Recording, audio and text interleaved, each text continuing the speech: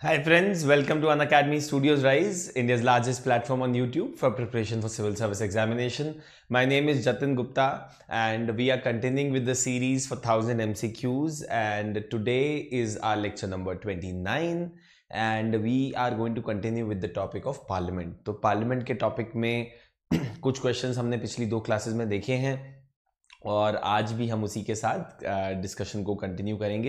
Actually ये parliament का topic ही इतना ज़्यादा बड़ा है कि इसके अंदर बहुत सारे कॉन्सेप्ट्स हैं छोटे छोटे जो कि आपको पता होने चाहिए. Whether it is the motions, whether we talk about the election of the speaker of the house, whether we talk about the powers of the speaker of the house, whether we talk about the various committees of the parliament.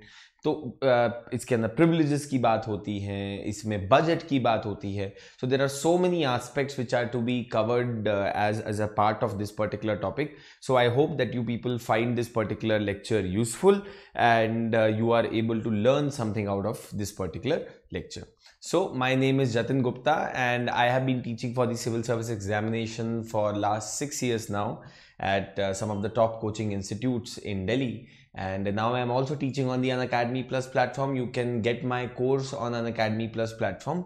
My course on internal security on the Unacademy Plus platform is already started. ये कुछ दिन पहले start हुआ था, 26th of September को हमने start किया था, and my expectation is that within a week and a half's time, that is by the 15th or 20th of November, we will be able to wrap up the entire course. पूरा course जो है हम ख़त्म कर देंगे internal security का. End of course my idea in this particular course is कि जिस भी तरीके से हम पूरी एक्सटेंसिव कवरेज दे सके इंटरनल सिक्योरिटी के टॉपिक्स के लिए, right from the left wing extremism to insurgency to role of external state actors to organise crime, money laundering, जितने भी सारे टॉपिक्स हैं उनकी कवरेज में पूरी देने की कोशिश करी है मैंने इन कोर्स के अंदर. And there are some notes also which are being provided to my students, so you can also be a part of this course, and for that you need to have the Unacademy Plus subscription. तो अगर आपके पास Unacademy Plus की subscription है, what you need to do is that you just need to click on the get subscription tab and वहाँ पर जाकर आप जब enroll tab के अंदर जाएंगे तो you will be able to get access to all my courses. Of course कुछ स्टूडेंट्स की ये क्वेरी रहती है कि सर हम इस कोर्स को लेट ज्वाइन कर लें क्या. देखिए अभी तो almost 60 to 70% of the course has been done और सिर्फ थोड़ी सी क्लासेस बची हैं. बट आई एम श्योर कि अगर आप पहले की क्लासेस से कवर अप कर लो तो अभी भी हमारे डाउट सॉल्विंग सेशंस हैं. I am going to discuss the previous year questions of internal security also with my students. तो अगर आप वो सब एस्पेक्ट्स पहले ही देख के आ जाओगे तो then you will be able to solve the questions also better. तो अभी ऐसा नहीं है. And the good advantage about the technology is कि अगर देखिए आपके पास टेक्नोलॉजी नहीं होती तो इशू होता, बट टेक्नोलॉजी है तो 1.5x के ऊपर वीडियो को दौड़ा लो and you will be able to watch the lectures there, right. Also what you can do is, अगर आपके पास अनअकैडमी प्लस की सब्सक्रिप्शन नहीं है, you can go on to the Unacademy app on Google store और on Apple store, और you can even go to the website और वहाँ पे आप गेट सब्सक्रिप्शन बटन के ऊपर क्लिक कीजिएगा. On get subscription button you will be able to get one of these subscription. ये कोई भी सब्सक्रिप्शन आपको मिल जाएंगी which will be ranging from 1 month to 24 months, और इसमें आप 10% बचा सकते हो. Already the fee is very nominal but you can save 10% more if you use my code JG Live, right. So J for Jatin, G for Gupta, JGLIVE, and if you use this code then the 40,000 rupees subscription for 1 year for example will be available to you for 36,000 rupees. और आपको ये course code जो मेरा offer code जो है JG Live, you will have to put it in this particular box here. Okay, and the 2-year subscription for the Unacademy Plus platform is also available for 64,000 rupees for instance. देखिए वैसे तो आप कोई भी subscription में से ले सकते हैं and you can apply my code and you will be able to get 10% discount, but it makes more sense to go for a year or a 2-year subscription. May be जिन लोगों के पास time कम है वो 6 महीने की subscription ले लें, but I would suggest कि आप थोड़ा एक प्रॉपर तरीके से तैयारी कीजिए, कम से कम 1 साल जो है प्रॉपर तैयारी कीजिए एग्जामिनेशन की. And you can use my code hair which is JG Live again to get 10% discount on the Unacademy Plus subscription. 64,000 rupees subscription will be available to you for 57,600 rupees. So that is something also which you need to keep in your mind. And MCQ revision for Indian polity का जो ये हमारा course है, what are we doing? That we are covering the important topics of polity, starting from one topic to another to third and so forth. और अभी हम parliament के topic के ऊपर हैं. And this is anyway useful for anyone who's preparing for judicial entrance examination, combined defense service examination, कोई भी competitive examination के लिए लोग prepare कर रहे हैं तो उनके लिए it is going to be an equally useful thing, right? And so now Aristotle ने बोला था that excellence is not an act but a habit. What it means is that एक बार excellence नहीं achieve की जाती, राइट? आप ये सोच लो कि मैं एग्जाम से आधा घंटा पहले पढ़कर एक अच्छा आंसर लिख दूंगा, तो that is not excellence. Excellence is something which you establish over a period of time. आप धीरे धीरे अपने प्रैक्टिसेस करके अपने एक सिस्टम के अंदर एक हैबिचुअल होते हैं. You set up a habit for yourself. That is what is called as excellence. और आप लोगों को भी यही करना है अपनी एग्जामिनेशन की प्रिपरेशन में. That in your examination preparation there should be excellence. And it should become a habit. You should constantly practice day in and day out. आपको day in and day out practice करने की ज़रूरत है. आपको ये कोशिश करने की ज़रूरत है कि आप किस तरीके से अपने efforts को consistent तरीके से अपने goal की तरफ ले जा सकते हैं. Anyway, so we will start now with the topic of parliament again, and I have 15 questions for you today. 16, I think 16 questions are there for you today. So let us begin with question number 1. Our first question में है that the objective of the adjournment motion in the parliament is to. जो adjournment motion की हमने last classes में भी बात करी थी कि adjournment motion होता है and all of those things. तो adjournment motion का objective क्या होता है? It is to recommend a change in the law. It is to make a cut in the budget proposals. It is to criticize a particular policy of the government and topple the government. So you tell me what is going to be the right answer to this question.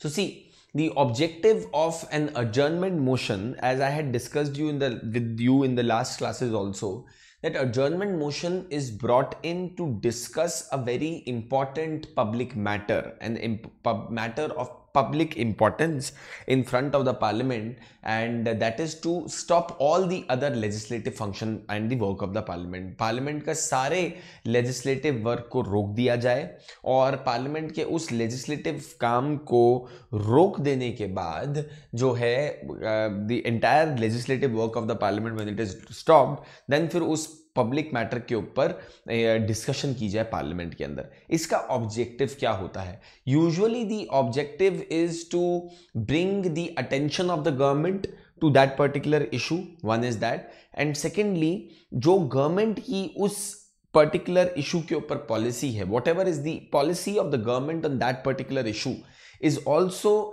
a matter of criticism under the adjournment motion. Right? तो government ने कोई एक particular step लिया, उसके ऊपर बहुत ज़्यादा public outreach हुआ, या वो बहुत ही ज़्यादा इंपॉर्टेंस के लिए है issue for the public, and उसके ऊपर किस तरीके से how do we resolve that issue is something which is to be highlighted in the criticising in the adjournment motion. Right? तो adjournment मोशन का ऑब्जेक्टिव होता है to criticize a particular policy of the government. The right answer to this question is going to be C. आप और options भी देख लीजिएगा. It is to recommend a change in the law. C of course ये एक side objective हो सकता है कहीं ना कहीं, बट मेन ऑब्जेक्टिव जो है वो necessarily recommending a change in the law नहीं होता है, पहली बात. Secondly making a cut in the budget proposals, भाई बजट प्रपोजल के अंदर कट के लिए तो कट मोशंस इंट्रोड्यूस किए जाते हैं, so that is obviously wrong, right, this is also wrong. Fourth option देखिएगा, toppling the government, toppling the government के लिए नो कॉन्फिडेंस मोशन लाया जाता है, राइट, अडजर्नमेंट मोशन थोड़ी ना लाया जाएगा टॉपलिंग द गवर्नमेंट के लिए। टॉपल करने का मतलब क्या होता है गवर्नमेंट को, कि गवर्नमेंट को पलट देना, गवर्नमेंट को उलट देना, that you are trying to bring down the government, right, so that for that you need a no confidence motion, आपको उसके लिए और कोई तरीके का मोशन नहीं चाहिए होता है, ठीक। So the right answer to this question is going to B C, that criticising a particular policy of the government. Okay, let us now move to the next question, second question for the day. Rajya Sabha has exclusive jurisdiction in, तो राज्यसभा के पास कुछ exclusive jurisdiction होती हैं। Exclusive का मतलब केवल उन्हीं के पास वो पावर्स होती हैं। राज्यसभा हैज एक्सक्लूसिव पावर्स और exclusive jurisdiction in which of these matters, the creation and the abolition of states, the election of the vice president, and authorizing the parliament to legislate on a state subject, on a subject in the state list। तो creation या abolition करना हो states का, या फिर vice president के election में, या फिर पार्लियामेंट को ऑथोराइज करने में to legislate on a state subject in the state list, इसके अंदर मुझे आंसर बताइएगा।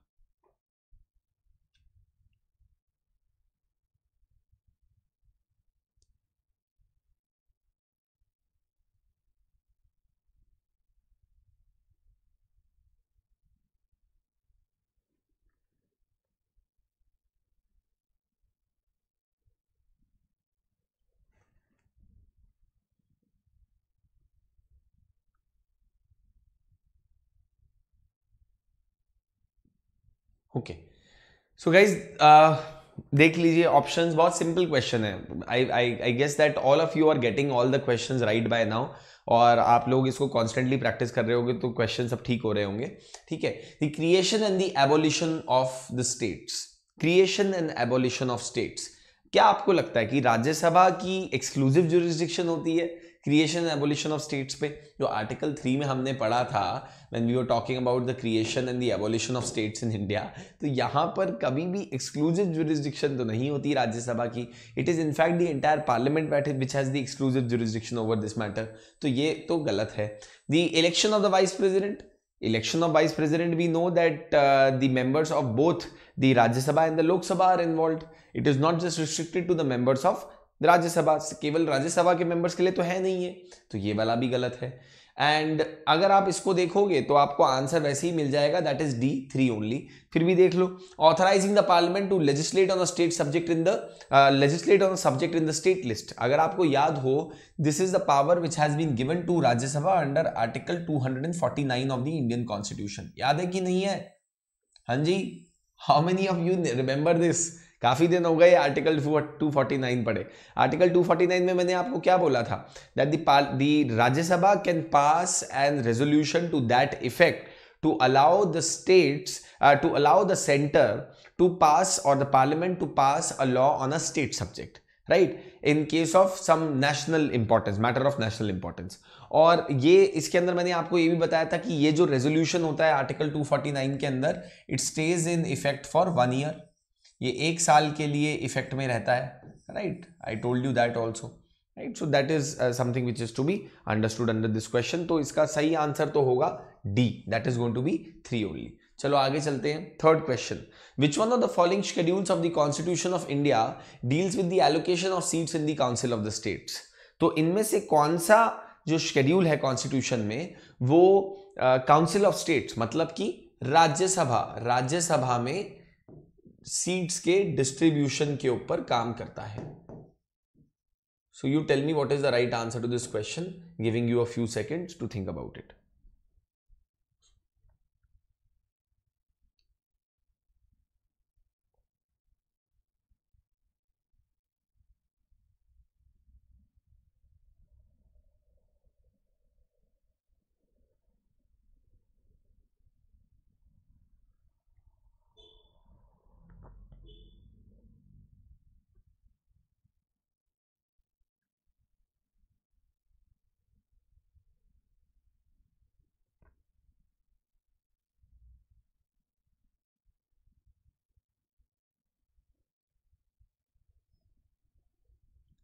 ओके, तो अगर हम शेड्यूल्स की बात करें तो सबसे पहले तो क्या है, अगर हम फर्स्ट शेड्यूल की बात करें, राइट, तो the first schedule to the Indian constitution, first schedule में क्या है, it has the name of the states in India, जितने भी इंडिया के स्टेट्स हैं और वो सब जो है वो शेड्यूल 1 में है। ठीक है, तो पहले बात तो ये हो गया, यहाँ पे all the states in India and their names etcetera have been mentioned in schedule 1। जल्दी से इसकी रिवीजन कर लेते हैं। हाँ, एक तो पहली बात तो इसका सही आंसर जो है वो फोर्थ शेड्यूल है। Okay, fourth schedule is the right answer to this question. Let me tell you, जल्दी से बता देता हूं और याद करना भी बहुत आसान है। फर्स्ट शेड्यूल के अंदर होंगी सारी स्टेट्स इंडिया की।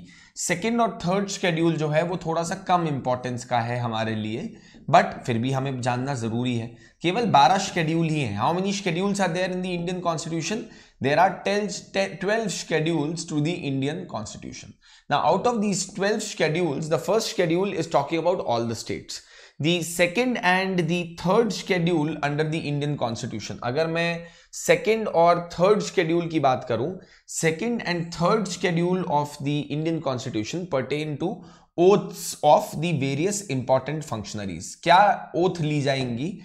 इंपॉर्टेंट जो भी कॉन्स्टिट्यूशनल फंक्शनरीज हैं वो ओथ्स लिखी हुई हैं सेकेंड और third schedule of the Indian constitution में। उसके बाद आता है fourth schedule of the Indian constitution, जो कि आपको याद रखना जरूरी है। Now what is fourth schedule of the Indian constitution about guys? Fourth schedule of the Indian constitution is with respect to the distribution of the seats in दी राज्यसभा। राज्यसभा में states की seats का क्या डिस्ट्रीब्यूशन होगा, that is decided in the fourth schedule of the Indian constitution. Fifth and sixth schedule तो आप सबको पता है, this is with respect to the provisions for declaring the scheduled areas and tribal areas, for the administration of scheduled areas and for the administration of the tribal areas in India. ये हमारा mentioned है fifth और sixth schedule of the constitution में। Seventh schedule of the constitution में क्या mentioned है? Seventh schedule में mentioned है हमारा distribution of powers. List mentioned है, list 1, list 2, list 3, right? So that is there in the seventh schedule of the Indian constitution. List 1, list 2, list 3 जो भी concurrent union और स्टेट लिस्ट है वो seventh schedule में mentioned है। Then we need to know that there is something called as the eighth schedule of the Indian constitution also. तो eighth schedule में क्या मेंशन है? Eighth is also related to a very important aspect, that is the languages of the Indian union. जो भी हमारे देश की languages है ना, those are mentioned in the eighth schedule of the Indian constitution. तो जो यहाँ पे एट्थ शेड्यूल आएगा, ठीक है, eighth schedule of the Indian constitution. अच्छा, एक बात हमेशा ध्यान रखना, that whenever you are writing answer in the mains examination, तब ना हमें शेड्यूल्स जो है वो रोमन में लिखने हैं। लेट अस से 1, फिर 2, देन 3, देन 4, इस तरीके से लिखने हैं, ना कि फिफ्थ के शेड्यूल को न्यूमेरिक में लिखा, फिफ्थ या फोर्थ को फोर्थ में न्यूमेरिक में लिखा। तो eighth is with respect to languages. Ninth schedule आपको सबको पता है, ninth schedule is for the protection of certain special laws, right? कुछ लॉज जो हैं वो उनको पार्लियामेंट जो बनाई हैं और उनको उसमें रख दिया जाता है so that they are saved from the protection of the judicial review. तो ये नाइन्थ शेड्यूल में मेंशन है। टेंथ शेड्यूल में क्या मेंशन है? एंटी डिफेक्शन लॉ है, ये तो हम सभी को पता है। और उसके बाद जो है हमारा 11th और 12th शेड्यूल जो है आप याद रख सकते हो, this is with respect to local governance in India. ये लोकल गवर्नेंस के लिए प्रेजेंट है 11th और 12th schedule. Okay, 11th schedule के अंदर क्या मेंशन है? 11th schedule is basically related to the Panchayati Raj institutions in India, right? और जो 12th शेड्यूल है that is related to municipalities in India. तो ये 12 शेड्यूल से इंडियन कॉन्स्टिट्यूशन के सही आंसर होगा इसका बी। इनफैक्ट अगर आप देखोगे ना, ऑप्शंस ही देखो, फिफ्थ और सिक्स्थ शेड्यूल तो वैसे ही एलिमिनेट हो गया होता अगर आपने थोड़ा सा ध्यान दिया होता।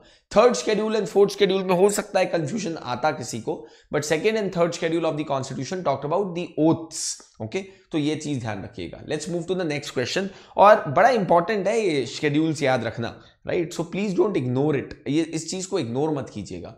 Let's look at the next question. Consider the following statements. A bill returned by the president for reconsideration does not lapse on the dissolution of the Lok Sabha।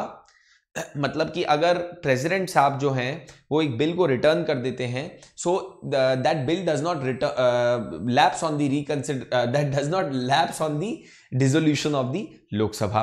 पहला statement, a bill passed by the Lok Sabha and pending in the Rajya Sabha lapses on the dissolution of the Lok Sabha. तो अगर एक bill जो है वो लोकसभा में पास हो चुका है और राज्यसभा के अंदर पेंडिंग है, it will lapse on the dissolution of Lok Sabha. A bill under consideration of the Lok Sabha lapses when the Lok Sabha is प्रोरोग्ड। अगर एक बिल जो है वो which is placed in consideration of Lok Sabha and lapses when the Lok Sabha is prorogued. Okay, so that is there. And a bill pending in the Rajya Sabha but not passed by the Lok Sabha does not pass on the dissolution of the, does not lapse on the dissolution of the Lok Sabha. तो आप मुझे बताइएगा इसका सही answer क्या होगा। थोड़ा सा टाइम लेना समझने के अंदर, सिंपल क्वेश्चन है।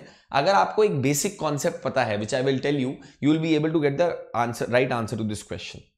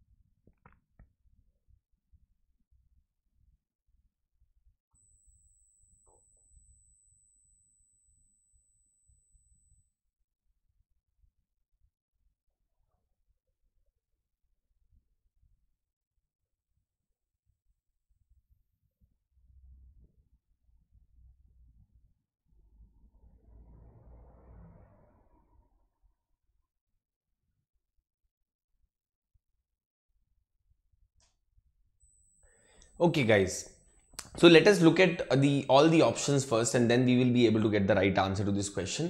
तो पहली ऑप्शन देखिएगा, a bill which is being returned by the president for the reconsideration does not lapse on the dissolution of the Lok Sabha.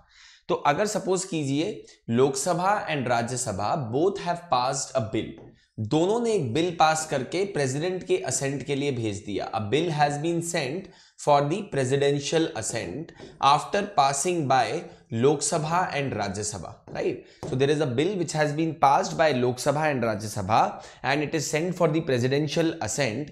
That bill will, and if it is returned by the president for the, again, the reconsideration of the parliament, would that bill lapse on the dissolution of Lok Sabha? No, that bill will not lapse. तो ये कहता है a bill returned by the president for reconsideration does not lapse on the dissolution of Lok Sabha. This is the correct statement. तो अगर हम इससे answer निकालने की कोशिश करेंगे, so we will already be able to eliminate the option 2, 3 and 4 and 3 and 4 only. Okay, तो ये तो ऑप्शन एलिमिनेट हो गया। A bill passed by the Lok Sabha, a bill which has been passed by the Lok Sabha, अगर एक bill को लोकसभा ने पास किया, okay, so a bill passed by the Lok Sabha and pending in the Rajya Sabha lapses on the dissolution of Lok Sabha, this is a correct statement. ये भी बिल्कुल ठीक statement है, that a bill that has been passed by Lok Sabha and it is pending in Rajya Sabha, then it would be lapsing on the dissolution of Lok Sabha, क्योंकि भाई लोकसभा ने उस bill को ओरिजिनेट किया था, उन्होंने पास किया था। अब राज्यसभा के पास वो बिल गया, ठीक है, but that Lok Sabha is already been dissolved, तो अब उस बिल की वैलिडिटी नहीं रह जाती है, old Lok Sabha is already been dissolved. तो ये जो है वो गलत, ये बिल्कुल ठीक है, right, that it will lapse. तो इससे हमारे को ये भी पता चल गया कि भाई 1 and 2 तो ठीक है, अब 4 के ऊपर ही जाना है। वैसे थर्ड स्टेटमेंट भी देख लेते हैं, अ bill under consideration of Lok Sabha lapses when the Lok Sabha is प्रोरोग्ड। अब यहां पर ना एक बड़ा इंटरेस्टिंग चीज है, अब आप जरा देखना इसको, यहां पे ना एक थोड़ा सा वर्ड का प्ले है। अ bill under consideration of the Lok Sabha lapses when the Lok Sabha is प्रोरोग्ड, यहां पे डिसॉल्व्ड की बात नहीं हो रही है, Lok Sabha has only been प्रोरोग्ड. A bill under consideration of Lok Sabha lapses when the Lok Sabha is prorogued. ये गलत स्टेटमेंट है. If this would have been that a bill under consideration of the Lok Sabha lapses when the Lok Sabha is dissolved, तो ये ठीक statement होती. But prorogue हुआ है House. It has not been dissolved. If the House has been prorogued, then in that case, the bills do not lapse. Only the notices lapse. Except those notices which are trying to introduce bills into the parliament. फिर से समझा देता हूं. अगर prorogation of the assembly होती है, prorogation of the house होता है, in that particular case the bill does not lapses, right? But in case of the dissolution, a bill would lapse. In case of prorogation, only the notices lapse, except those notices which are trying to introduce bills into the house. तो ये वाली जो statement है गलत है. Fourth statement देख लेते हैं. अ bill pending in the Rajya Sabha, अगर एक बिल राज्यसभा में पेंडिंग है but not passed by the Lok Sabha, does not lapse on the dissolution of the Lok Sabha. A bill pending in the Rajya Sabha but not passed by the Lok Sabha, right? मतलब कि लोकसभा ने इसको हाथ नहीं लगाया है. The bill has not been passed by Lok Sabha. Lok Sabha has not touched the bill. It is only pending in Rajya Sabha. So if a bill is pending in Rajya Sabha but it has not been passed by the Lok Sabha, then it does not lapse on the dissolution of the Lok Sabha. ये बिल्कुल ठीक statement है. It will not lapse. Okay, अगर राज्यसभा में bill introduce किया गया है और उसके बाद उसको लोकसभा ने अभी तक पास नहीं किया है, that bill will not lapse. Okay, so the right answer to this question is going to be D. That is going to be 1, 2 and 4 only. Let us look at some of the basics of this. कि किन किन cases में एक bill lapse कर जाता है. That what are the cases under which a bill lapses. ठीक है, लैप्स का मतलब क्या है कि वो जो एक बिल है अब वो वैलिड नहीं रहा. So when all does a bill lapse? देखो इसका ना एक बहुत सिंपल कॉन्सेप्ट है. जैसे ही लोकसभा एक बिल को हाथ लगाती है, the moment Lok Sabha touches a bill, accept the fact that when it has gone for presidential ascent, that bill lapses. Okay, अगर मतलब कि अगर लोकसभा ने एक बिल को टच भी कर दिया है ना, टच भी कर दिया है, एक दिन के लिए भी उसको पढ़ लिया है, कंसिडर कर लिया है, and if Lok Sabha is dissolved, then in that particular case that bill would also be lapsing. That bill would also lapse. अब इसको समझ लेते हैं, देख लेते हैं कब कब लैप्स होता है. थोड़ा सा समझने की कोशिश करना. सिंपल कॉन्सेप्ट है. A bill originated in the Lok Sabha but pending in the Lok Sabha lapses. तो एक बिल जो है वो लोकसभा में ओरिजिनेट किया पर वो लोकसभा में ही पेंडिंग है और वो लोकसभा में अभी पास नहीं हुआ है. That will be lapsed on the dissolution of Lok Sabha. On dissolution of Lok Sabha. यहां पे मतलब ऑब्वियसली हम dissolution of Lok Sabha की बात कर रहे हैं. प्रोरोगेशन से इसका कोई लेना देना नहीं है. So that is first. Then a bill originated and passed by the Rajya Sabha but pending in the Lok Sabha lapses. तो अगर एक बिल लोकसभा में ओरिजिनेट किया, पास हो गया, but it is pending in Lok Sabha, that is if Lok Sabha has touched that bill, then it would also lapse. तो मैंने क्या बोला था, जैसे ही लोकसभा एक बिल को टच करती है, that bill lapses on the dissolution of Lok Sabha. Third point देखिएगा, a bill originated and passed by the Lok Sabha but pending in the Rajya Sabha lapses. A bill that originated and passed by the Lok Sabha, एक bill originate भी किया, लोकसभा ने उसको पास भी कर दिया, and then they sent it to the Rajya Sabha, then in that case also it would lapse. A bill originated in the Rajya Sabha and returned to that house by the Lok Sabha with amendments and still pending in the Rajya Sabha on the date of the dissolution of the Lok Sabha lapses. ये बहुत important चीज है. अगर suppose कीजिए राज्यसभा से एक bill originate हुआ, वो लोकसभा में गया, लोकसभा ने कुछ अमेंडमेंट्स के साथ ये बिल राज्यसभा को भेजा, right? So that is what it is saying. A bill originated in the Rajya Sabha and return to the house by the Lok Sabha with amendments and it is still pending in the Rajya Sabha. Even though ये bill Rajya Sabha के सामने pending है, in that particular case also this bill would be lapsed. और क्यों ऐसा हो रहा है? वही सेम चीज, because Lok Sabha has touched this bill once, except the fact that when a bill has got the assent of both the houses and has been sent to the president for his consideration, then in that particular case it would not lapse. तो देखिएगा आगे, when does it not lapse on dissolution of Lok Sabha? If the president has notified the holding of a joint sitting before the dissolution of the Lok Sabha, it does not lapse. पहली बात ये, a bill passed by both the houses but pending assent of the president does not lapse. तो अगर दोनों cases में president ने या तो जॉइंट सिटिंग बुला ली है, डिसएग्रीमेंट हो गया दोनों बिल्स के ऊपर, और अ bill which is pending the ascent of the president also does not lapse, and thirdly a bill passed by both the houses but returned by the president for reconsideration of the Rajya Sabha does not lapse. तो ये तीन conditions हैं जिन cases के अंदर bill lapse नहीं होता है। और let us say that a bill has originated in Rajya Sabha and it is still pending in Rajya Sabha only. A bill originated in Rajya Sabha, pending in Rajya Sabha, has not been transmitted yet to the Lok Sabha, would also not lapse. तो यही हमारी जो इस वाले question की condition थी, वो जो मैं लास्ट क्वेश्चन आपको मैंने अभी कंडीशन बताई। फिफ्थ क्वेश्चन देखिएगा, which one of the following statements holds good in respect of Rajya Sabha? बहुत सिंपल क्वेश्चन है, सही जल्दी से आंसर दो मुझे।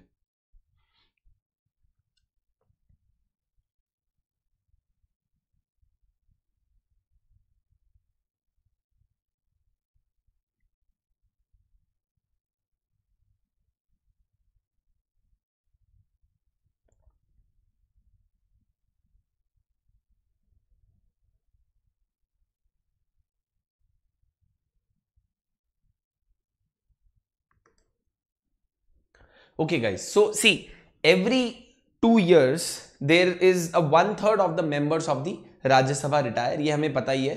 1/3 of the members of Rajya Sabha retire after every 2 years। और इसके अंदर ये कोई इसके अंदर ज़्यादा शक नहीं होना चाहिए, बहुत सिंपल क्वेश्चन है, कंफ्यूज मत होना कि हर 2 साल के अंदर 1/3 members of Rajya Sabha resign. As a result, each one of them gets a 6 years term in Rajya Sabha. Rajya Sabha में जो टर्म होती है वो 6 साल की होती है, याद रखिएगा, unlike Lok Sabha where the term is of 5 years maximum, right. तो ये ठीक आंसर है। 6th क्वेश्चन देखिएगा, consider the following statement regarding money bills. देखो अब तो हमने मनी बिल्स इतनी बार कर लिया है कि ये क्वेश्चन ठीक होना चाहिए। Consider the following statements regarding money bills, so you tell me they originate in Lok Sabha. Money bills जो हैं वो लोकसभा में ओरिजिनेट होते हैं, they originate in Rajya Sabha, Rajya Sabha can recommend amendments to the money bill and both the houses have equal powers over them. दोनों houses की equal powers होती हैं। बहुत सिंपल क्वेश्चन है, just take a few seconds, answer the question.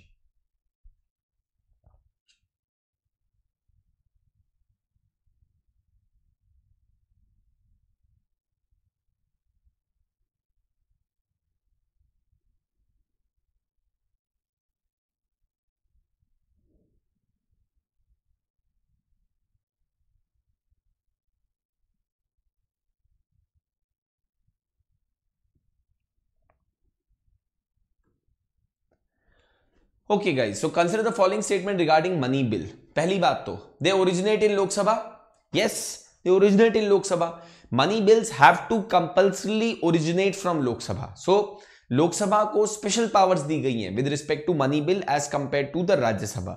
In fact Rajya Sabha का permission वगैरह भी ज्यादा कुछ नहीं चाहिए होता है। If after a certain period of time Rajya Sabha does not Passage a money bill then it is deemed to be पास, ठीक है।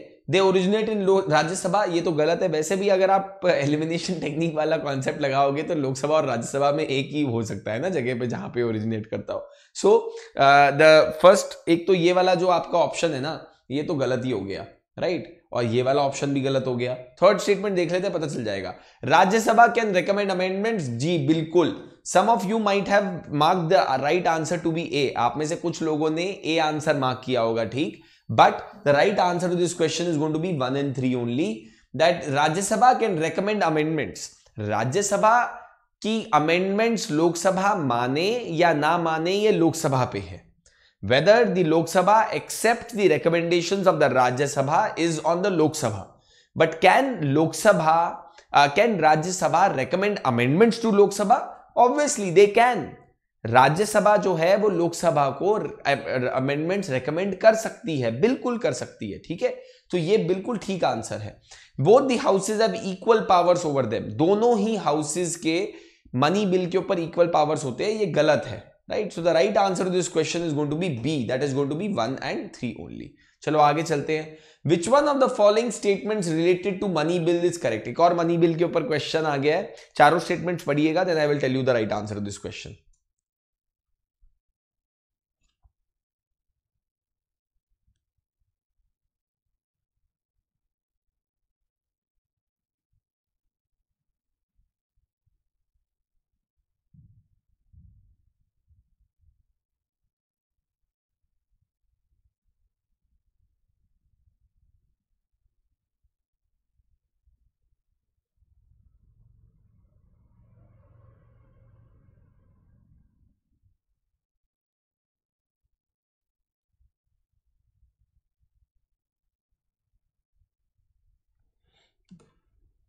Okay, so it cannot be introduced in the Council of the States, a money bill. This is true. It can only be introduced in the lower house of the parliament, that is the Lok Sabha. तो ये तो ठीक है, the house of the people के अंदर ही introduce हो सकता है. If any question arises whether the bill is money bill or not, the decision of the Lok Sabha speaker is final. That is also true. There is a finality of the decision of the speaker of the Lok Sabha, और इसीलिए आपको इससे ध्यान रखना है कि speaker of Lok Sabha की powers कितनी ज्यादा स्ट्रांग होती हैं। दैट स्पीकर ऑफ लोकसभा और speaker of a legislative assembly also in the state has the power to decide whether a bill is a money bill और नॉट। तो ये भी बिल्कुल ठीक है। तो अगर आप देखोगे तो हमारा ये ऑप्शन और ये ऑप्शन तो एलिमिनेट हो गया है। अब हमारे को फोर्थ ऑप्शन देखना है कि ठीक है कि नहीं है। In case of a deadlock over a money bill the president can summon a joint sitting of the parliament. This is wrong, right? We know that the Lok Sabha and Rajya Sabha do not have equal powers in case of राज्य सभा और लोकसभा के पास equal powers नहीं होती है money bill के case में। सो in case of a deadlock over a money bill the president can summon a joint sitting of the parliament. ये गलत है, he can not someone a joint sitting of the parliament. A money bill can not be introduce except on the recommendation of the president. This is also true. We know that money bill को introduce करने के लिए recommendation of the president is necessary and something which is to happen. So the right answer to this question is going to be 1, 2 and 4 only, और इसका सही answer है D. I hope that you people got this question right. Simple question था। अब तो हम थोड़ा सा आगे आ चुके हैं already. So by now you people should be able to solve these questions properly. Next question देखिएगा। Which of the following statements are correct?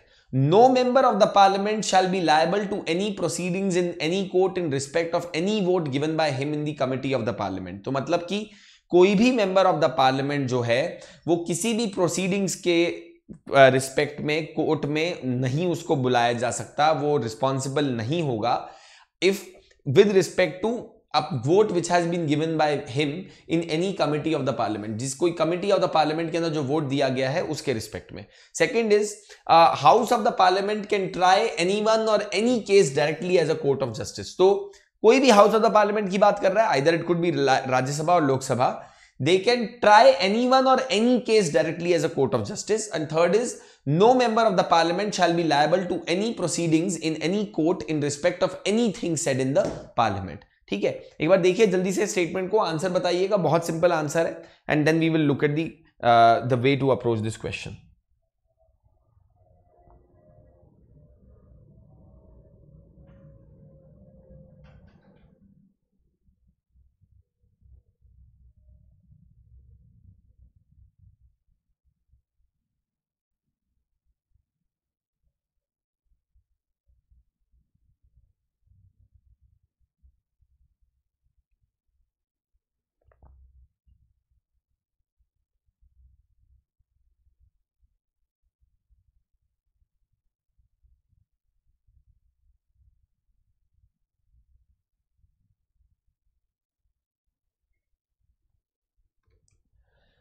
Okay, so no member of the parliament shall be liable to any proceedings in any court in respect of any vote given by him in any committee of the parliament. ये बिल्कुल ठीक है. ये parliamentary privileges का part है. We will just look at the parliamentary privileges. जो parliament को privileges, parliamentary members को प्रिविलेजेस मिली होती हैं, वो प्रिविलेजेस के बारे में हम थोड़ा सा देखेंगे. But this is definitely right. House of the parliament can try anyone और any case directly as a court of justice. ये गलत है. ऐसी कोई पावर नहीं होती हाउस ऑफ द पार्लियामेंट के पास कि वो किसी भी आदमी को किसी भी तरीके से ट्राई कर ले. No member of the parliament shall be liable to any proceedings in any court in respect of anything said in the parliament. ये भी ठीक है, बिकॉज पार्लियामेंट की इंडिपेंडेंस को मेंटेन करने के लिए जो पार्लियामेंट में बोला गया वो पार्लियामेंट में ही रहेगा. पार्लियामेंट के बाहर उस आदमी को पार्लियामेंट में बोले गए किसी शब्दों के लिए, for any of the speeches of which have been made by a person, that person can not be court proceedings cannot be initiated against that particular person for having said something in the parliament. ठीक है, तो इस वाले question का जो सही answer है that is 1 and 3 only, है ना.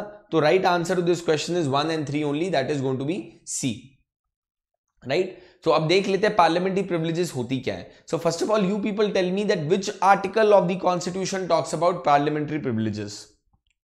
बताओ मुझे पार्लियामेंट्री प्रिविलेजेस कौन से कॉन्स्टिट्यूशन के आर्टिकल में मेंशन है. Anyway, parliamentary privileges can be broadly divided into 2 categories. They are enjoyed by the members of the parliament collectively and enjoyed by the members of the parliament individually. पहली बात तो ये parliamentary privileges होती क्या है. कुछ special treatment दिया जाता है, some special powers are given to the members of the parliament so that they can function independently, so that they can function in an impartial manner. वो एक इम्पार्शियल इंडिपेंडेंट तरीके से फंक्शन कर पाए. इस रीजन की वजह से पार्लियामेंट के मेंबर्स को कुछ स्पेशल प्रिविलेजेस और पावर्स दी जाती हैं. नाउ ये जो पावर्स और प्रिविलेजेस हैं पार्लियामेंट की, दे आर डिवाइडेड इनटू 2. तो 2 तरीके की पार्लियामेंट्री प्रिविलेजेस होती हैं, प्लीज याद रखिएगा. One are the collective privileges of the parliament. As a group parliament has certain collective privileges. ठीक है, से फॉर एग्जांपल जैसे कि इंडियन क्रिकेट टीम है, तो इंडियन क्रिकेट टीम की एक स्पेशल प्रिविलेज है as a group to move around in a team बस. और एक इंडिविजुअल प्रिविलेज भी होगी हर क्रिकेटर की कि भाई वो अपनी घर के अंदर जब, या फिर वो कोई भी ऐड कर सकता है या कोई भी एंडोर्समेंट कर सकता है. That is an individual privilege और power which the individual cricketer has. तो similarly you have the individual privileges and collective privileges. तो पहले कलेक्टिव प्रिविलेजेस देख लेते हैं. No person, either a member or outsider, can be arrested and no legal process, criminal or civil, can be initiated within the premises of the house without the permission of the presiding officer of the house. तो कोई भी आदमी या तो वो member हो या वो आउटसाइडर भी हो, ये बड़ी इंपॉर्टेंट चीज है.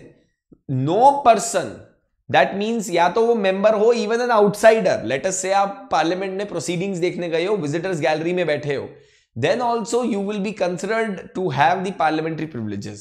So no person can be arrested or no legal process can be initiated within the premises of the house. तो किसी आदमी को आप premises of the house के अंदर अरेस्ट नहीं कर सकते, कोई लीगल प्रोसीजर उसके अगेंस्ट इनिशिएट नहीं कर सकते unless the permission of the speaker of the house is given. So that is first, or the presiding officer of the house is given. ठीक है. No court has the right to investigate proceedings of the house or any of its committee. ये separation of powers का एक बहुत ही ज्यादा intrinsic part है. That no court can investigate proceedings of the house or any of its committee.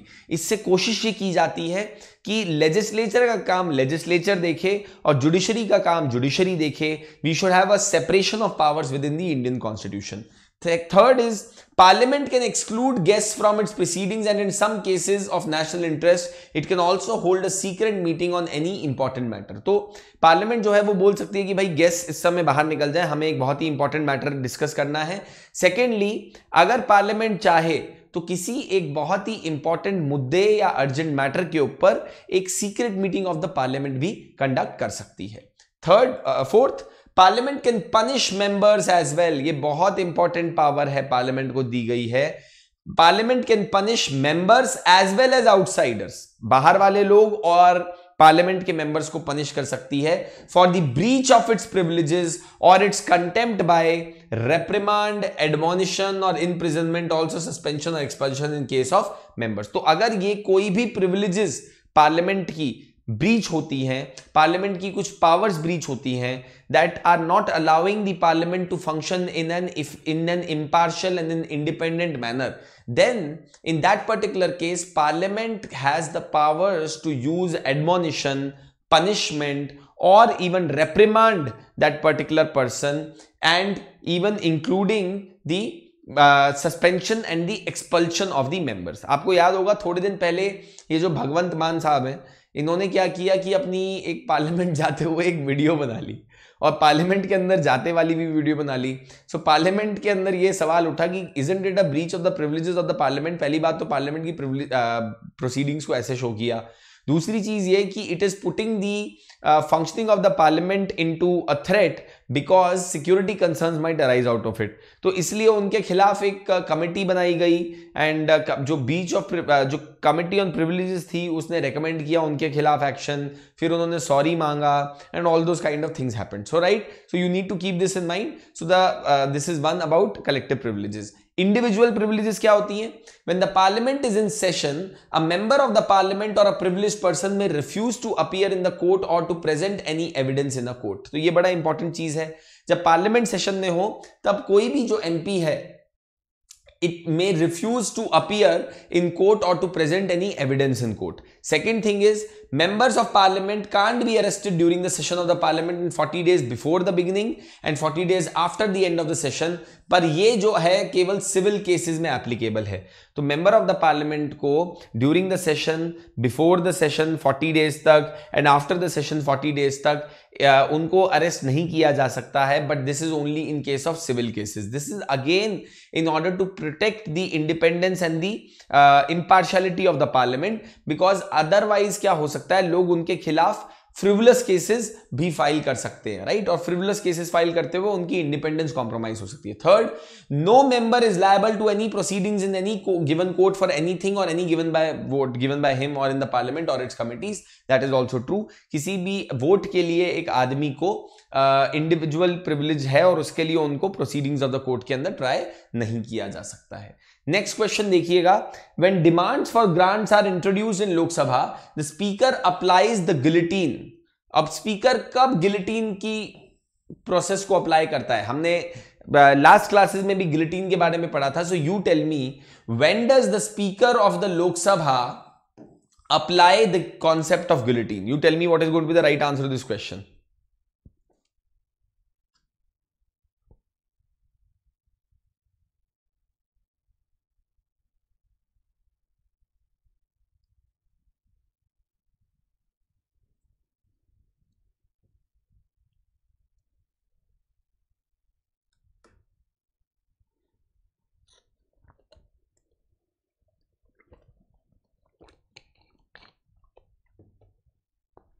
Okay, so guys सी, पहली बात तो सही आंसर है इसका डी. मैंने आपको क्या बोला था कि भाई आजकल ना पार्लियामेंट के अंदर डिस्कशन का तो टाइम होता नहीं है, बिकॉज लड़ाई झगड़े में सारा हमारे पार्लियामेंटेरियंस टाइम निकाल देते हैं. तो अल्टीमेटली होता क्या है, बेसिकली जब सारे जो डिमांड्स होती हैं उनको एक साथ रख के उनको एक वोट के अंदर पास कर दिया जाता है. यूजुअली कहा जाता है कि अब पिछले जो कुछ रिकॉर्ड्स रहे हैं पार्लियामेंट के, most of the last budgets have been गिलोटीन्ड only. 98% of the budget is being गिलोटीन्ड without any discussion. कोई डिस्कशन नहीं हो रहा, कुछ नहीं हो रहा. 98% ऑफ द बजट को आप उठा के गिलोटीन कर दे रहे हो. So after the demands are discussed and approved, गलत है. After demands are discussed and voted down by the Lok Sabha, गलत है. When the demands are discussed and reduced, गलत है. When the time allotted is coming to a close, तो उस case के अंदर पार्लियामेंट के अंदर स्पीकर जो है उसको गिलोटीन कर देते हैं. नेक्स्ट क्वेश्चन देखिएगा. Which one of the following statement is correct? इनमें से कौन सी स्टेटमेंट्स ठीक हैं? देखिए, there is a provision in the Constitution of India for readjustment of the allocation of the seats in Lok Sabha upon the completion of the census.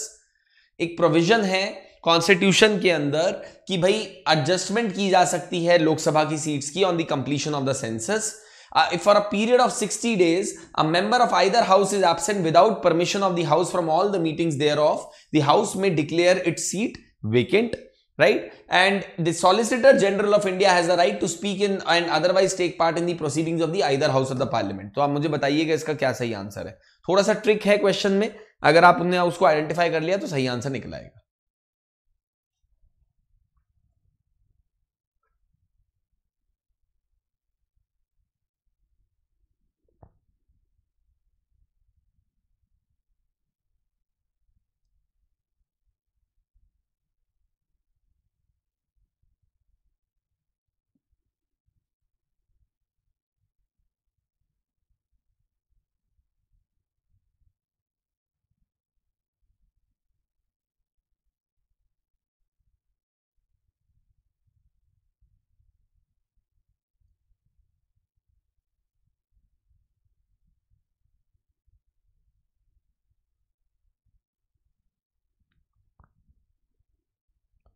Okay, guys. So there is a provision in the Constitution of India for readjustment of allocation of seats in the Lok Sabha upon the completion of each census. ये बिल्कुल ठीक है. जब census complete होता है तो constitution के अंदर प्रोविजन दिया गया है कि हर सेंसस के बाद लोकसभा के अंदर सीट्स को रीएडजस्ट किया जाए. बट हमने क्या किया हुआ है, हमने अभी लोकसभा की सीट्स को फ्रीज किया हुआ है 1971 सेंसस के बेसिस पे, बिकॉज वी सेड कि भाई 1971 के बाद पॉपुलेशन एक्सप्लोजन हो गया नदर्न स्टेट्स के अंदर और सदर्न स्टेट्स ने अपनी पॉपुलेशन कंट्रोल कर ली. तो अगर हम ये पॉपुलेशन के बेसिस के ऊपर जाएंगे तो नदर्न स्टेट्स के अंदर सारी सीट्स चली जाएंगी और सदर्न स्टेट्स के पास कोई सीट्स ही नहीं बचेंगी in the Lok Sabha. So that is one.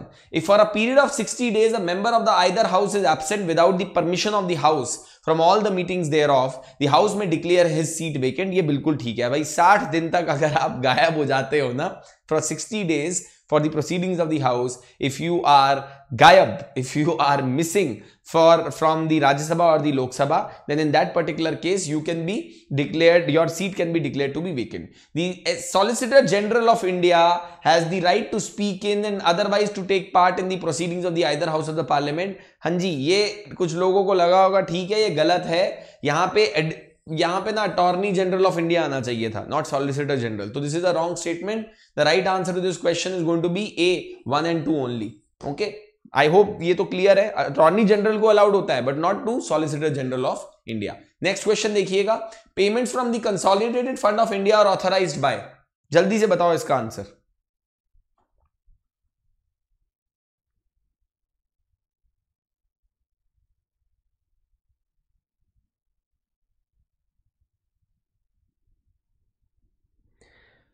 Payments from the Consolidated Fund of India are authorized by Money Bill, Appropriation Act, Finance Act and the Consolidated Fund Act. मैंने आपको last class में भी बताया था कि जो consolidated fund of India से पैसा निकाला जाता है वो एक अप्रोप्रिएशन बिल या अप्रोप्रिएशन एक्ट के थ्रू ही निकाला जा सकता है. So that is the right answer to this question. चलो 12th क्वेश्चन देखो. Vote of credit provides for making. तो वोट ऑफ क्रेडिट क्या होता है? What is vote of credit? You need to answer. Vote of credit provides for making what is vote for credit? Vote of credit, tell me what is the right answer to this question. Vote of credit provides for making what? क्या होता है? It provides for making an exceptional grant which forms no part of the current service of any financial year.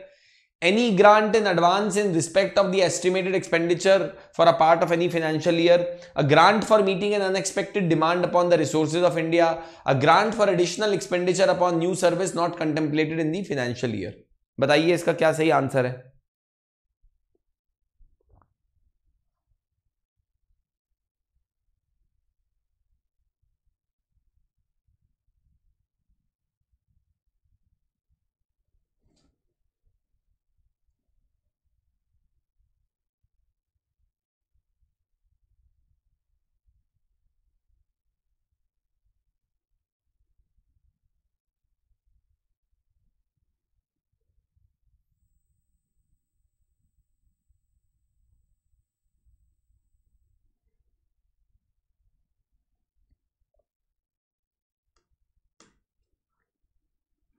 Okay, सो पहली बात तो vote on credit वाला ये जो question है इसका सही आंसर है डी. अब मैं इसको एक्सप्लेन कर देता हूं वोट ऑन क्रेडिट होता क्या है. आप इसको भूल जाओ अभी, ठीक है? तो सॉरी डी नहीं, ये क्या हो गया? ये गलत आंसर है. Unexpected demand upon the resources of India नहीं है. फॉर द एडिशनल एक्सपेंडिचर, ये देखो, can not be stated indefinite character of the service not contemplated for an additional expenditure on the this thing. इसको देखो पहले एक बार, vote on credit को देखो, then you will be able to get the idea. It is granted for the meeting and an unexpected demand upon the resources of India when on account of the magnitude or the indefinite character of the service the demand cannot be stated with the details of the ordinarily given in a budget, hence it is like a blank check given to the executive by the Lok Sabha. देखो vote of credit basically कुछ इस तरीके से होता है कि suppose कीजिए कि कुछ एक खर्चा आ गया और उससे वो डिमांड रिसोर्सेज ऑफ इंडिया के ऊपर एक एक्स्ट्रा प्रेशर क्रिएट कर रहा है. For example, let us say that we have entered into some kind of an agreement with another country and अब हमें उनके लोगों को बचाना है, और we have to airlift our troops from some particular place, और what ever could be the thing. So that is what is called as vote of credit, कि भाई it is granted for meeting N unexpected demand. अगर एक unexpected demand होगी उसको meet करने के लिए, पर इस अनएक्सपेक्टेड डिमांड का जो कैरेक्टर होता है ना, दैट इज इनडेफिनिट कैरेक्टर, कोई स्पेसिफिक कैरेक्टर नहीं होता. So it says it is granted for meeting N unexpected demand upon the resources of India when on the account of magnitude और indefinite character of the service. मतलब या तो बहुत ज्यादा पैसा चाहिए था, या जो सर्विस का कैरेक्टर था वो इनडेफिनिट था. The demand cannot be stated with the details ordinarily given in the budget. मतलब कि बजट के अंदर ये मेंशन करना मुश्किल था, right? Hence it is like a blank check. ये एक तरीके से ब्लैंक चेक होता है जो कि एग्जीक्यूटिव देती है लोकसभा को. तो राइट आंसर होगा सी. सी will be the right answer. A grant for meeting N unexpected demand upon the resources of India. D जो है वो एडिशनल एक्सपेंडिचर की बात हो रही है, and that is actually what is called as the access grant. अब access grant देख लो.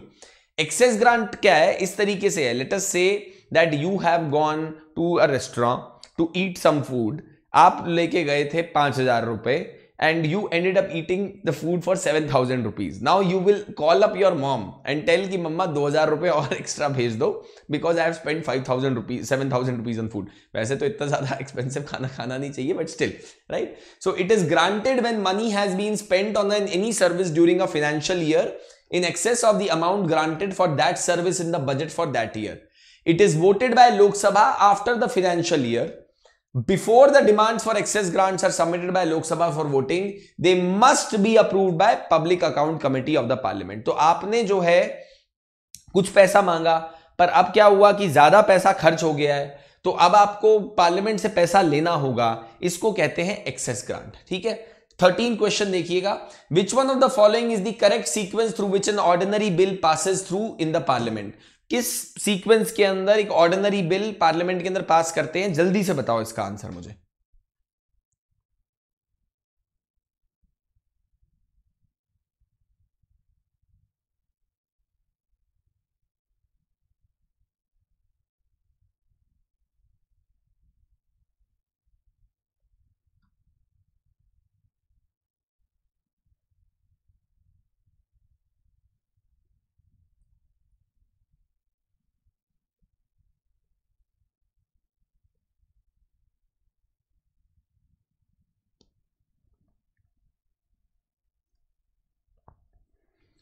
सिंपल सा देखो. सबसे पहले तो introduction, post introduction motion move किया जाता है. Okay. After that what happens? Discussion of the basic principles around the bill happens. जो भी इंपॉर्टेंट प्रिंसिपल्स हैं बिल के अराउंड, उनको डिस्कस किया जाता है. Then clause by clause discussion होती है. Then consideration for the house happens. उसके बाद उसको ऑथेंटिकेट किया जाता है और उसके बाद उसको असेंट दिया जाता है. This is the process which is there. So right answer to this question is going to be B. ठीक है. इसके बारे में और भी थोड़ा डिटेल में मैं डिस्कस करूंगा आगे, जब मैं लेजिस्लेशन के प्रोसेस के बारे में, third reading, first reading, second reading के बारे में डिस्कस करूंगा. 14th and last question of the day देख लो. Which of the following statement is are correct? The quorum requirement in Rajya Sabha is 50 if a minister belongs to Rajya Sabha and she has accountability to Lok Sabha. If a minister belongs to Rajya Sabha, she has no accountability to Lok Sabha. ठीक है. बताइएगा जल्दी से मुझे.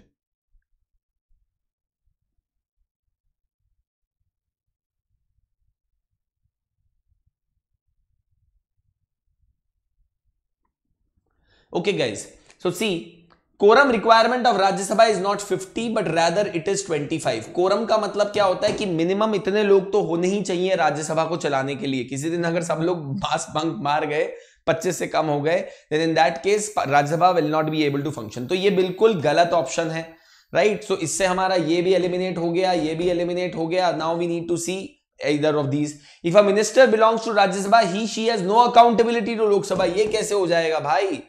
Entire council of ministers is collectively responsible to Lok Sabha.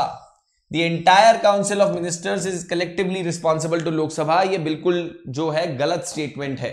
So the right answer to this question is going to be D, none of the above. Is that clear? D, none of the above is going to be the right answer to this question, guys. Okay? So with this, we come to an end of today's lecture. I had 2 more questions for you, but we were not able to finish them in the stipulated time. But कल की class में हम उसको ही continue करेंगे और parliament के topic के साथ कंटिन्यू करेंगे. थोड़ा सा और पढ़ के आइएगा, रिवाइज करके आइएगा लक्ष्मीकांत को. And I hope that you are finding these lectures useful. Thank you so much for showing so much love, so much concern, so much appreciation for these lectures. If you have any suggestions, comments or feedback, please do mention it in the comment section. Till then, have a good day and I'll be seeing you very soon. Bye-bye.